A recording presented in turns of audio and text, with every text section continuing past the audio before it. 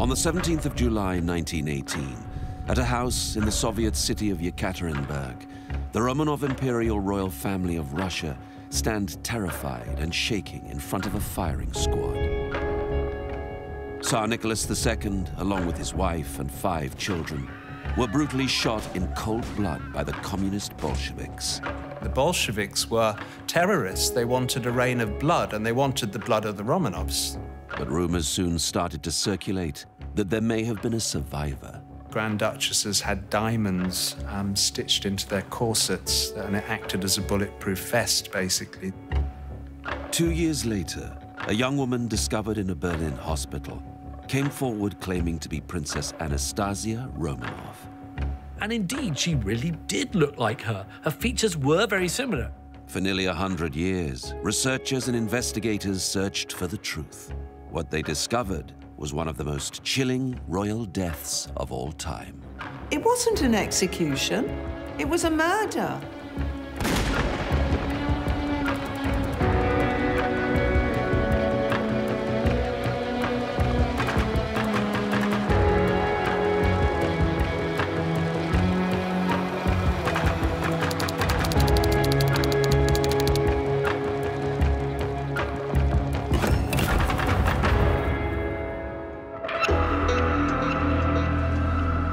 To this day, the deaths of the Romanov family remains one of the most controversial subjects in Russian history.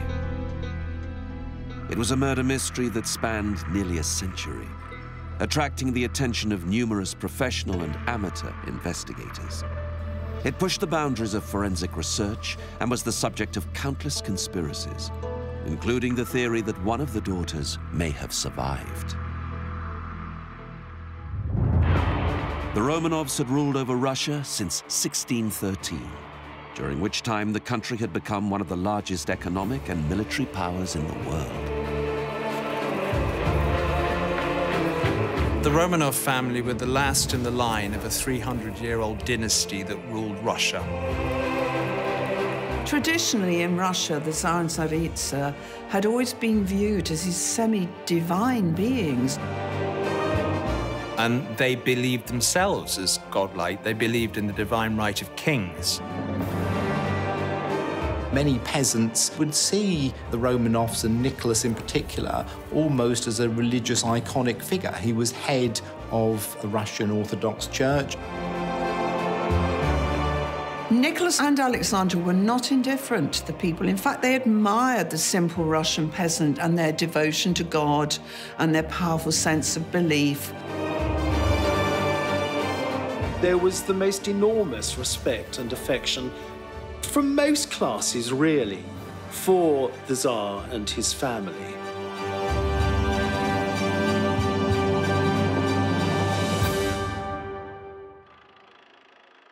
But times were changing.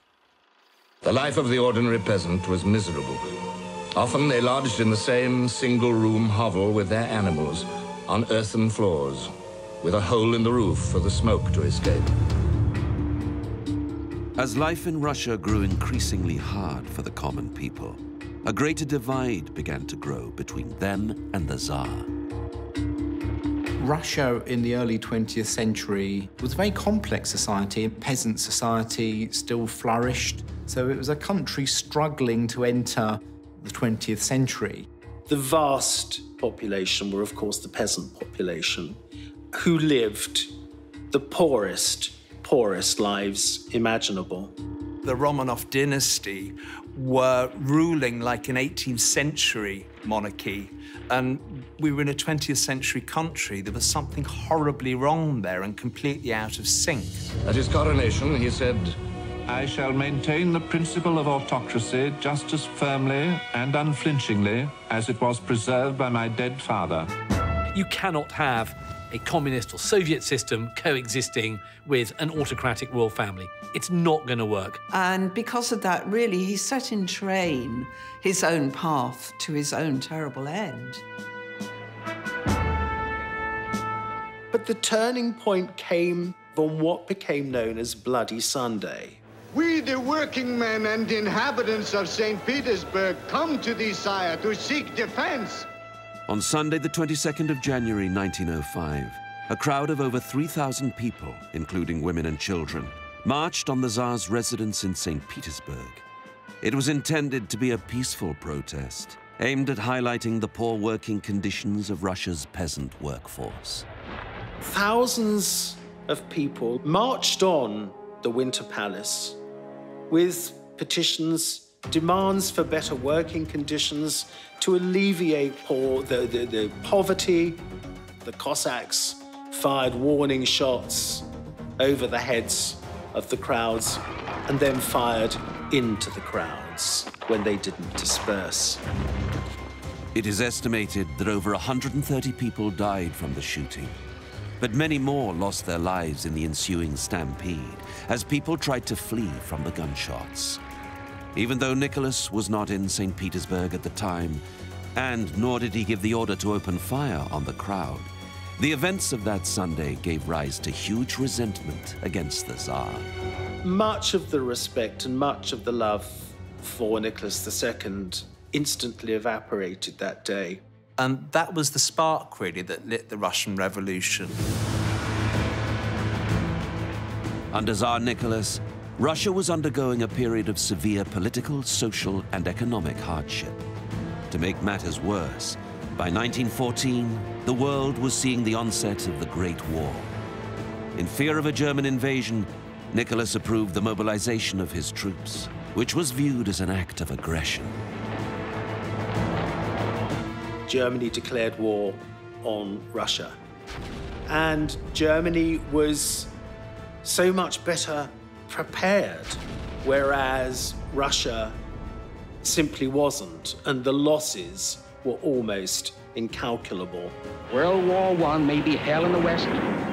It is pure hell, 10 times over for the Russians. The cost of World War I on the Russian people was catastrophic. They had lost over 3 million soldiers to fighting, and nearly 1 million civilians to disease and starvation. Russia was on the brink of economic and military collapse. The peasants, who were bearing the brunt of the hardship, put the blame firmly on Nicholas. You saw the imperial family sleepwalking towards disaster. You saw them teetering on the precipice of the Russian Revolution, still living in such great opulence, still blind to the fact that their people were being slaughtered in droves in World War I. The mounting grievances of their people, along with the increased instability of the country, meant that the Romanov family were heading towards the complete eradication of their 300-year-old dynasty.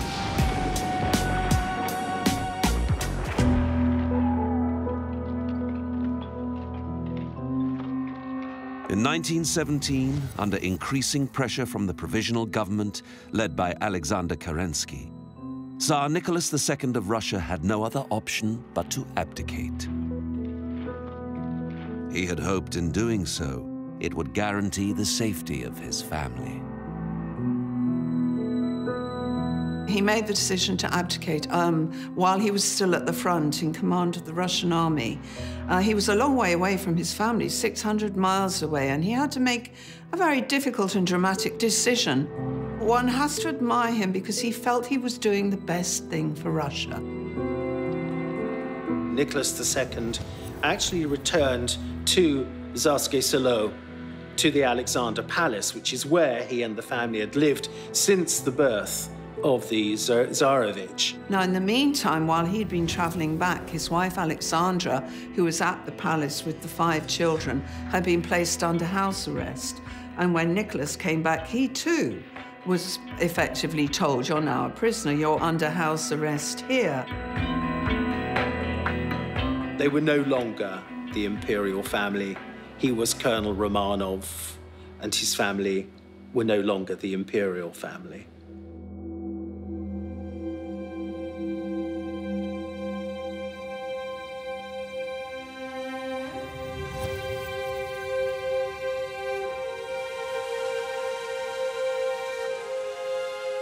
Nicholas and his family were put under house arrest at the Alexander Palace, partly as punishment, but mainly for their own protection.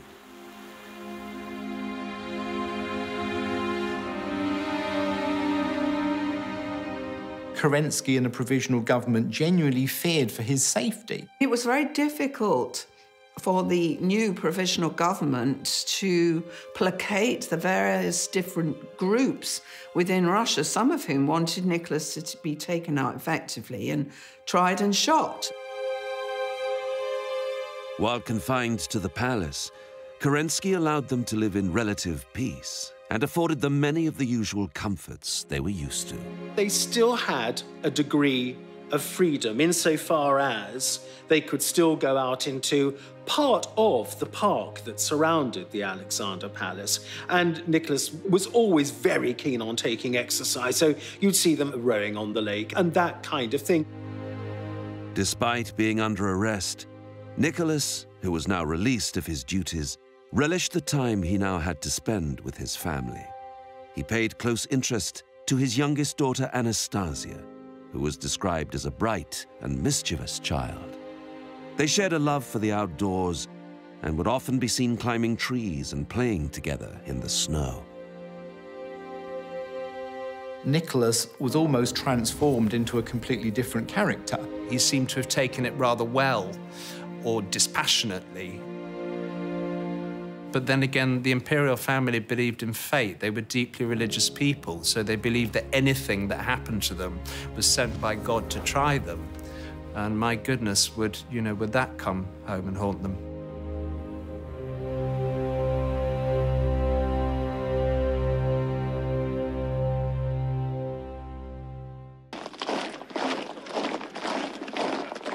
After several months of peaceful confinement in St. Petersburg, the situation in Russia had started to grow increasingly hostile.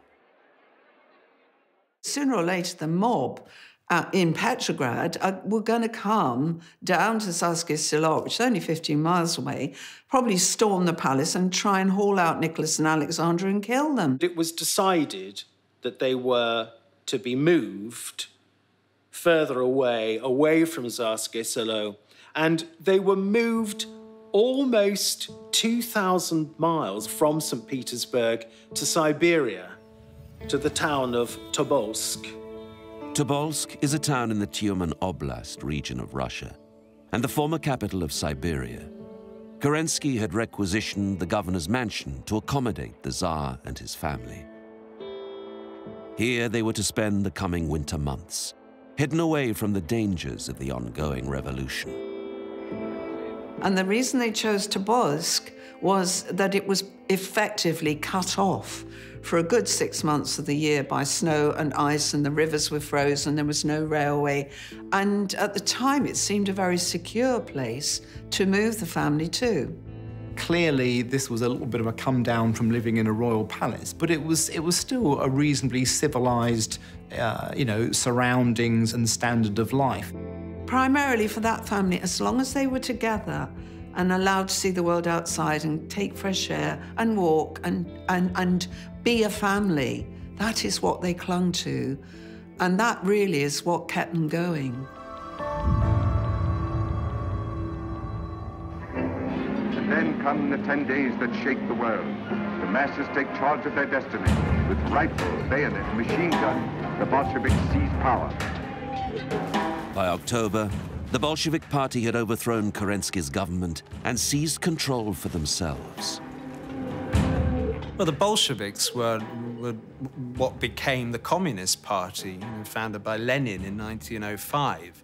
And they rose to power, really, on the fall of the Tsar, but also the ineptitude of the provisional government. Theirs was a reign of terror.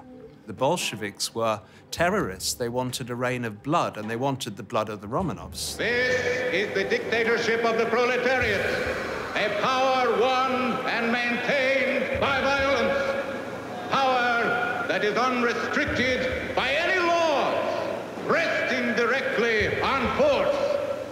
Keep this well in mind. The moment the Bolsheviks took over, probably all chance and all hope of getting out began to fade very rapidly. And yet they found the good in it, they found the positives, and they said things like, so long as we can stay together, so long as we have each other, we'd be quite happy to carry on living here. They would have been more than grateful just to be allowed to live out their lives somewhere like that and just be a loving and supportive family. But everything changed.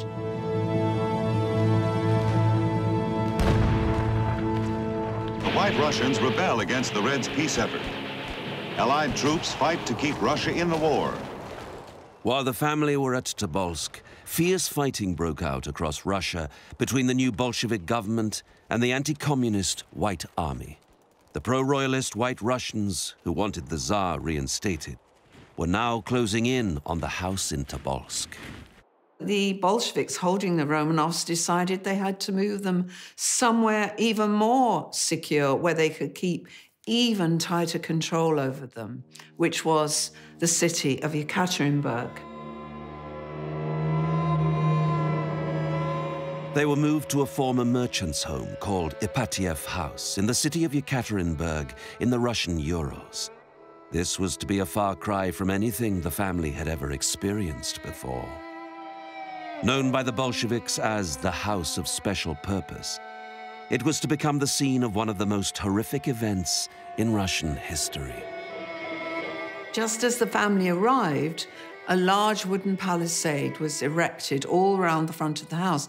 People wanted to see, but because the palisade was there, they were warned off in no uncertain terms. All of their luxuries were taken away from the family, and they were now under constant guard. They were prisoners. They were imprisoned. Only their most faithful servants were allowed to go with them, including Alexandra's maid and Alexei's physician, Dr. Botkin. They came out to use the lavatory or the bath. There were guards standing there. They were watched and very, very closely confined. It was pretty grim. They weren't allowed the ministrations of a priest. Food was rationed. Nicholas and Alexandra both said that, that the regime there was hostile to them and that they felt under threat. There were machine guns in the top of the house. There was a machine gun point in the garden. There was a machine gun in the basement. It had been turned into a fortress, effectively. It soon became apparent to Nicholas that any hope of salvation was rapidly fading away, along with their chances of surviving captivity. There wasn't an awful lot else that they could do, apart from pray for their delivery.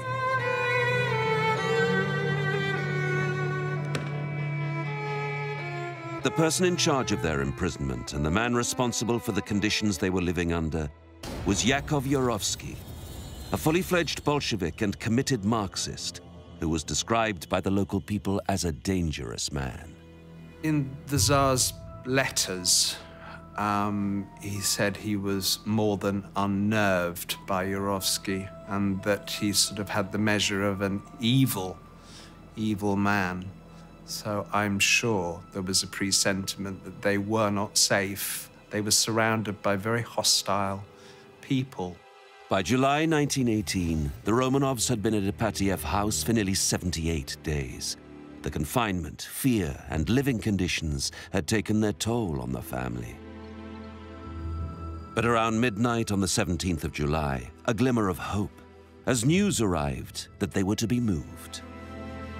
The White Russians were closing in on Yekaterinburg, so salvation might have been at hand. In fact, what happened, the family woken up about 2 in the morning and told that the situation was getting too dangerous in Yekaterinburg. There was too much shooting going on, and they would have to move them down in the basement, and there they would wait in the basement, and a truck would come to take them somewhere else. So they got dressed and came down to the basement, quite literally lambs to the slaughter.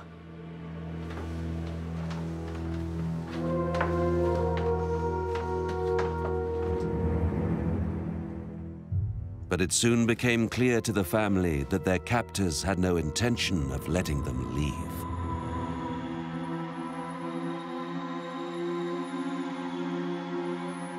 The moment only came when Yurovsky stood in front of the Tsar with a piece of paper and said, by order of the Yekaterinburg Executive Committee, you are going to be shot. And Nicholas was so taken aback, he actually asked him to repeat it. And Yurovsky read it a second time.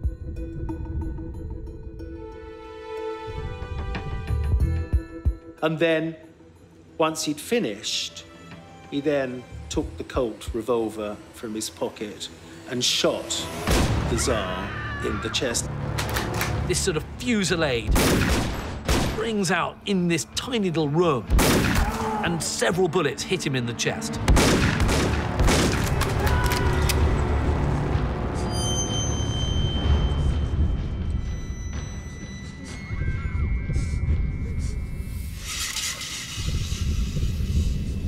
When the smoke died down, it was clear and obvious most of the royal family are still alive. Nicholas is dead. He's killed instantly.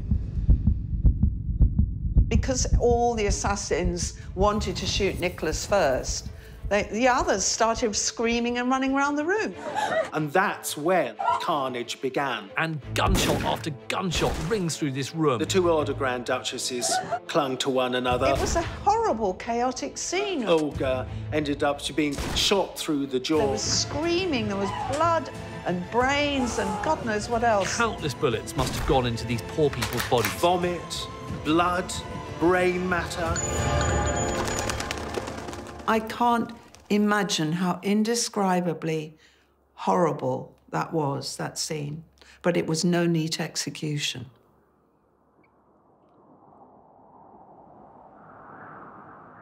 Yurovsky ordered that the bodies of the Romanov family be taken away and buried in unmarked graves at his secret location. Yurovsky had arranged for a Fiat truck to come at a appointed hour and be waiting outside the palisades, gunning its engine, ready for the bodies to be loaded and taken out to this site they had wrecked out in the Koptyaki forest. This Fiat truck trundled off, overloaded with all these bodies into the forest. It took hours and hours to get where it should in the forest because it kept sinking in the mud and getting stuck. They were to be taken 9 miles into the forest to a place called the Four Brothers Mine. And they start dropping them down what they thought was a mine working to discover that it was only about 8 feet deep and very shallow and full of water. Wasn't deep enough for the family. And Yurovsky takes one look and says, well, I'm sorry, chaps.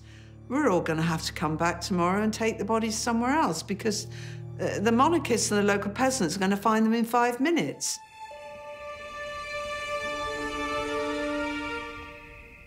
They had to all come back the next day, drag them out of this water-filled hole, put them back in the truck, and the plan was to take them off 10 miles north of the city to a proper mine and dump them down there. But of course, this Fiat truck, again, kept getting stuck in the mud. And eventually, Yurovsky, completely exhausted, just capitulated and said, right, that's it. We just dump them here.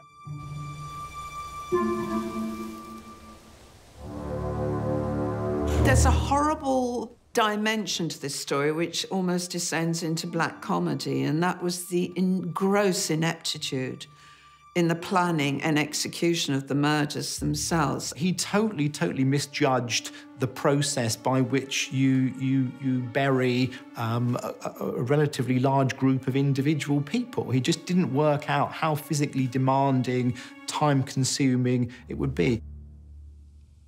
They were finally buried, if you like, in this pit with railway sleepers, wooden railway sleepers put over them, and the truck backwards and forwards over the railway sleepers to push them down. 2 of the children were not amongst them. And as we shall see, it's that decision that will have fateful consequences in many decades to come.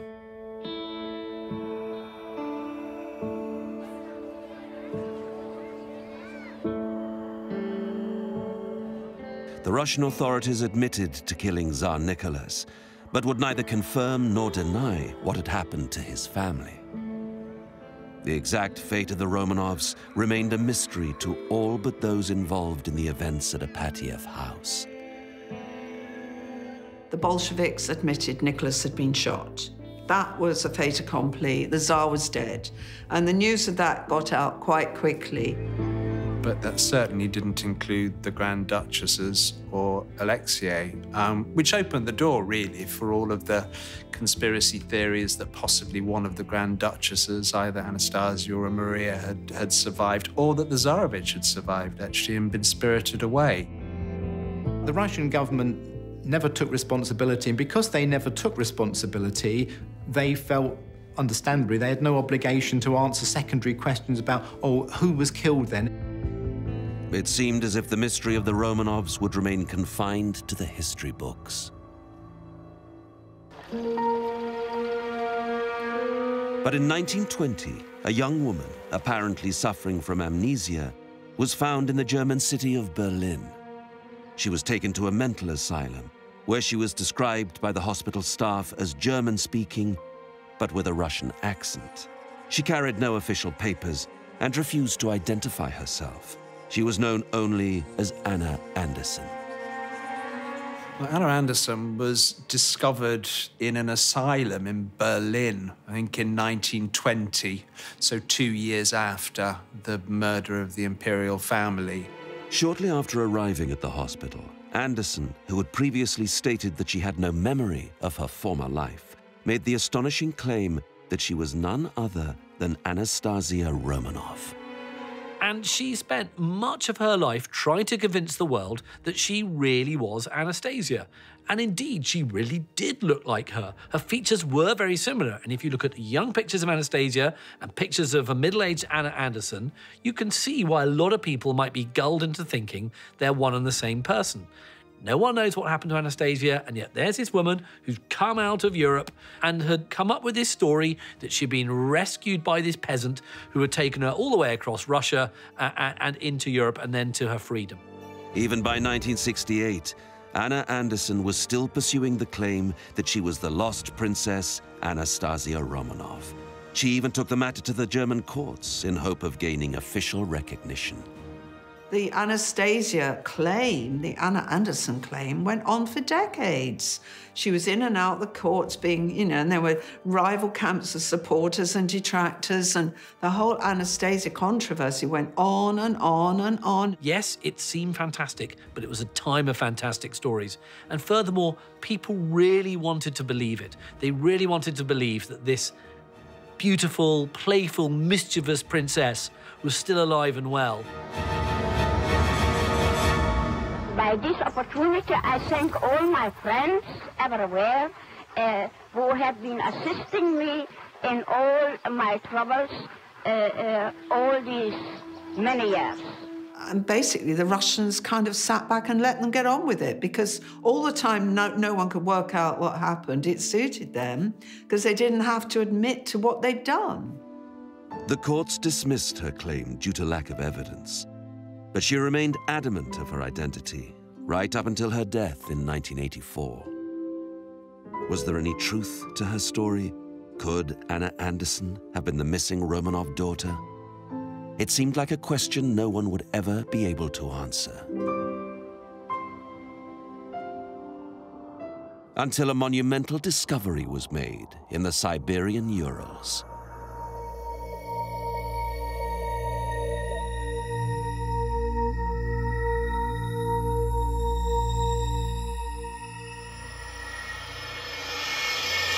In 1991, a Russian archaeologist makes, frankly, the discovery of a lifetime.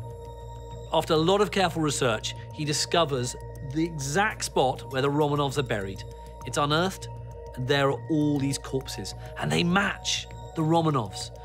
There's a man the right height as the Tsar. There's a woman the right age. The skeletons match. This is, going to close the story.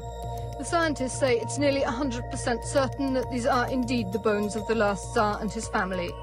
The bodies found in Yekaterinburg were forensically proven to be the Romanovs. But there was a problem. If we have the remains of Romanovs, 2 bodies are still missing, and it is a mystery. was controversial historical accounts on this, whether they were buried separately or survived, who knows. 2 of the bodies are missing, that of Anastasia and her brother Alexei. Where are they?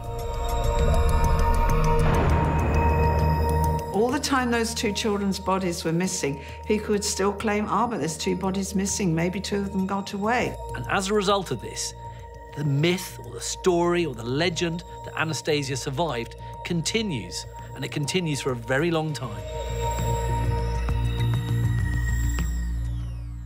If the family had all died in the basement of Ipatiev house, why were they not buried together? Speculation started to circulate about why Alexei and one of his sisters were not with the rest of their family. There was a theory at the time that Anastasia may have survived the hail of gunshots.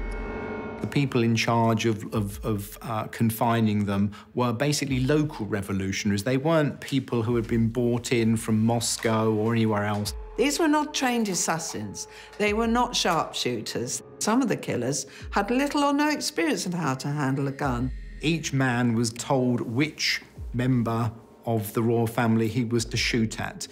They didn't really want to know about shooting a child. They were only there as part of the execution party to kill Nicholas Romanov. It was quite prestigious, after all, to be able to say that you were guarding Nicholas the Bloody, the awful ex-emperor.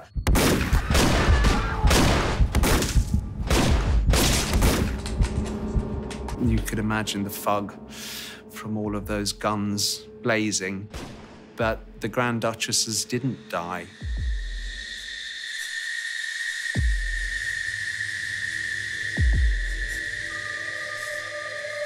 There was even a suggestion that she may have unwittingly protected herself against the bullets. During the course of their captivity, the girls in particular had progressively sewn rubies, diamonds and emeralds into their corsets. I suppose they still clung on to the hope that they were going to get out of this situation, and they wanted to get out of the situation with as much of the valuables that they had taken with them.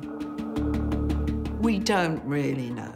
We can, forensically, I don't know the sequence of how they died, except that I think the girls were definitely wounded and screaming and huddled together in a corner. It became apparent very quickly that it looked as though the bullets were ricocheting off them. The guards tried to finish them off with bayonets, and they were even inept, trying to bayonet the poor girls. Of course, the bayonets were not able to get through the camisoles that the girls were wearing. It's nearly 75 years to the day since the family was shot at this house in Yekaterinburg. The daughters had filled their corsets with hidden jewellery, which deflected the bullets, and they had to be attacked with bayonets. It may be that as they were carted away, Anastasia and Alexei escaped. So if Anastasia did survive, how could she have escaped? The bodies were dragged out of the cellar, at which point one of the Grand Duchesses still showed signs of life. Now, this was given as kind of fact, and I've no way of disputing it or no, but when the bodies were being brought out on stretchers, one of the Grand Duchesses, she's thought to have been Anastasia, actually sat up, covering her face with her hands and screamed. So whether a sympathetic guard had rescued one of them, it's not beyond the realms of possibility. Again, the focus was put onto the now deceased Anna Anderson. Could she have been telling the truth? Was she really the lost Grand Duchess Anastasia Romanov? By 1994, advancements in DNA allowed the authorities to test a tissue sample that had been gathered from Anna Anderson 20 years before.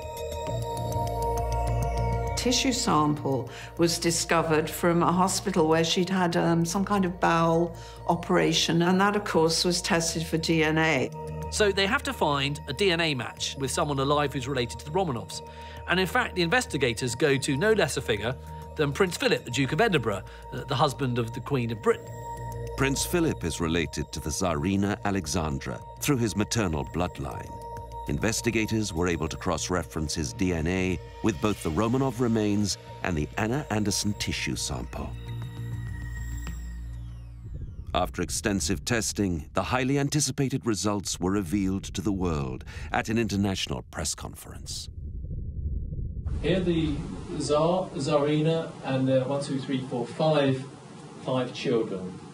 Firstly, the samples said to have come from Anna Anderson could not be associated with a maternal relative of the Tsarina or of His Royal Highness Prince Philip. The genetic testing proved beyond all reasonable doubt that Anna Anderson was not Anastasia Romanov. The whole thing was fabricated. Whoever she was, she certainly wasn't a member of the Russian royal family. This was a fantastic story in a time in which there are a lot of fantastic stories. It turned out that Anna Anderson had been born in Poland in 1896 and had a long history of psychological problems before emigrating to Germany in 1920. It was shown that she was, in fact, a Polish factory worker called Franziska Szankowska, and DNA tests were done to prove her connection to that.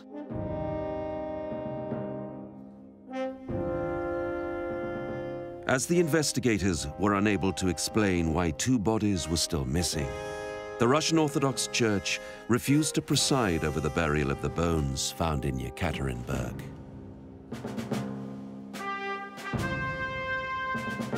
The official ceremony to rebury the Romanov remains in 1998 went ahead on the strength of DNA testing done in Russia and America and Britain, I think, as well, but without the official sanction of the Russian Orthodox Church.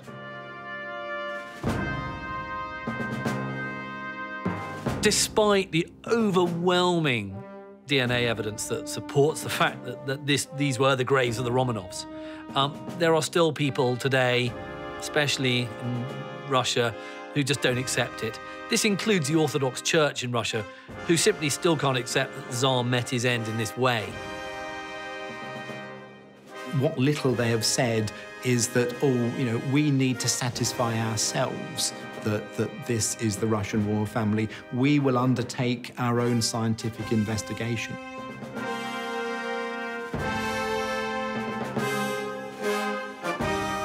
But while investigators were able to solve the Anna Anderson mystery, in doing so, they created another.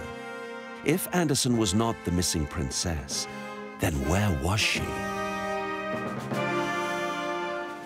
The search was now on to find out once and for all what really happened to the missing Romanov children. It took over 15 years and numerous archaeological digs, but persistence finally paid off. After excavating a site less than 70 meters from the first grave, they made another startling find.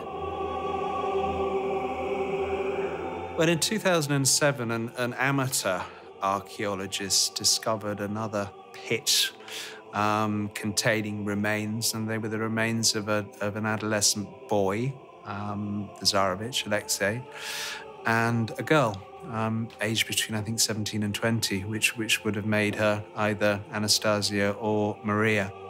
Now, this Russian team of scientists have concluded Anastasia was murdered with the Romanovs in 1918. The work done at Aldermaston meant crushing bone to extract mitochondrial DNA, genetic material passed only through the mother. It was compared with samples from living relatives on the maternal line. One was Prince Philip, his DNA exactly matching that of his great-aunt, the Tsarina, and her daughters. This proves once and for all that those 2 graves in the Yekaterinburg held the remains of the Romanovs. For more than 70 years, the fate of Tsar Nicholas II and the last Russian royal family has fascinated the Western world. Their murder by a Bolshevik firing squad brutalized the Russian Revolution. But communism had no time for sentiment. Soviet history books dismissed the act as revolutionary justice. So laying the Romanovs to rest may help their people begin to come to terms with what has happened to them in the intervening 75 years.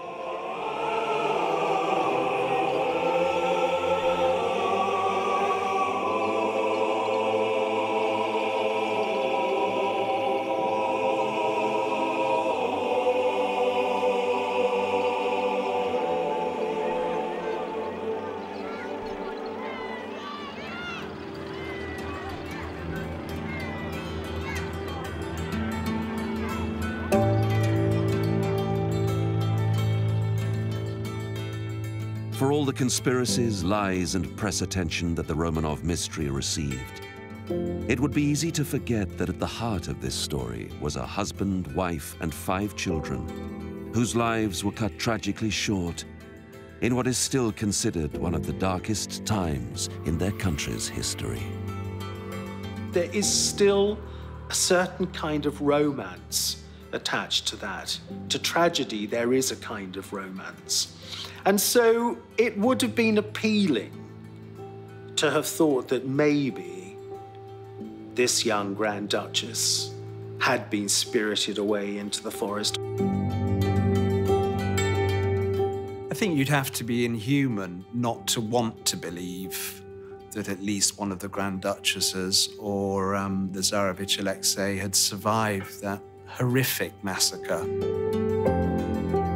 If you looked at the photographs of the imperial family and those 4 Grand Duchesses, all in identical white dresses and the beautiful hats and the gloves and the little boy in the sailor costume, who would believe that anybody would be capable of shooting and bayoneting these beautiful and innocent creatures?